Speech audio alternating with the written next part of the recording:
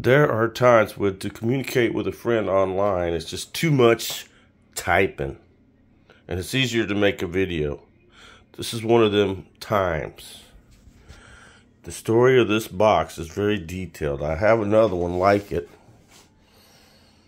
I bought them at Apple Blossom Apiary in Northeast Indiana, or Northwest Indiana, I guess. Whatever. It's a long drive to get a bunch of bee boxes. This guy, Apple Blossom, moves his hives from Florida to Indiana, I guess, or something like that. So his boxes are kind of, they get exposed to a lot of humidity. You could tell, because they're just like waterlogged almost, and won't hold paint. I power washed this and the paint just came right off. So I'm painting it again with this expensive Duration paint, and it seems to be acting differently than the last time I painted it. I painted it with cheap barn paint the last time. It was $10 a gallon. This time I'm using this expensive stuff. And you know, once wood gets to where it won't hold paint, it won't hold paint. So I'm wondering, you know, this looks and feels right, but I just wonder how it's going to act once I put it outside. I don't know. I'm experimenting. This box has a couple more seasons use in it. So if the paint falls right off again, it ain't that big a deal. It's going to, you know, the box is going to rot anyway. I just need it to look decent, I guess. And I can't believe that other paint just power washed right off. Just right off. I mean, I had two of these boxes, and the first one, the paint literally completely came off, every square bit. This one still had little bits stuck. So I decided I'd just paint over them, and they'll probably sit in my shed for a year before I use them. So that's plenty of time for the paint to cure. We're just going to see how this one goes. I don't know. It'll take me 5 years before I can actually report.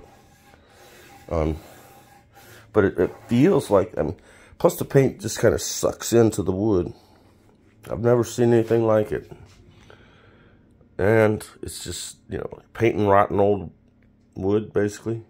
It's pretty stupid. I guess that's the bottom line. That's the comment I would probably make. Is, gee, that's pretty stupid. But I'd like to, you know, use this again a couple more times for, you know, a year or two. Keep bees in it. And that'll be that. I've got stacks of these things. And, you know, losing one ain't no big deal. What I tend to do with ones that get old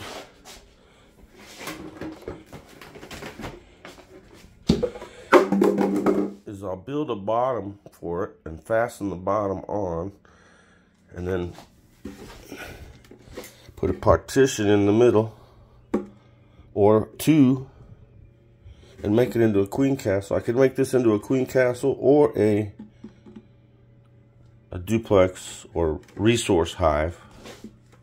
A resource hive is like two hives in one. You put a barrier down the middle. You have to have the barrier go all the way down to the bottom board. So what you do is you get a bottom board, a specially built one just for this, and fasten it to the box. And it'll have a hole here, and then another hole here, one for each side, and you end up with a double hive kind of.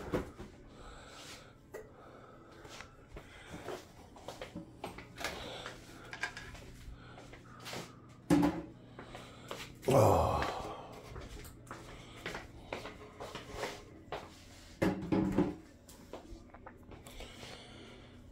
I just keep cleaning these and painting them.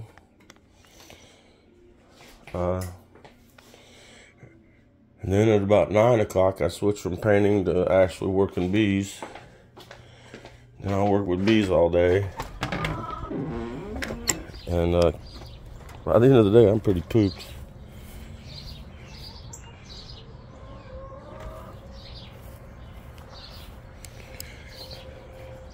Been running the hose back here to keep my berry patch wet.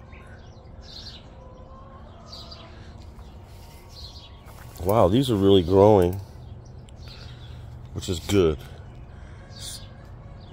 If you grow these raspberries, you'll notice that you have these. I'll go ahead and identify them. That. And here's one, and here's one, and here's one, and there's one, and here's one, and here's one, and here's one, and there's one. All those green shoots that don't have berries, those will be your berries next year. Black raspberries is a biannual plant. It grows for 1 year and then bears fruit on the 2nd year. You will notice that all the vines that have fruit on them have turned a different color. See? Those are your fruit bearing vines when they see, here's one, and it's got some new growth off of it. Some sprouts that sprouted off. But that's how this plant works. When I was a kid, I thought I'd do my mom a favor, and I went around and pulled all these ones that don't have berries. I broke them off so she could go through and pick berries easier and not have stickers. Well, that was dumb. That just killed all the next year's fruit.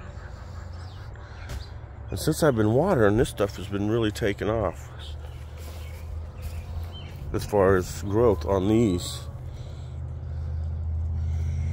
So that's good for next year, I would say. It's weird how some things you have to plan a year ahead for.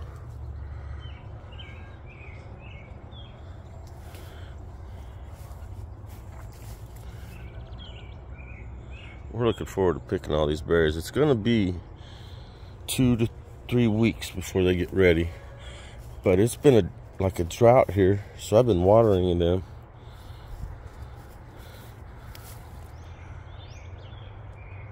Just look at all them berries. Solid berries. I'm going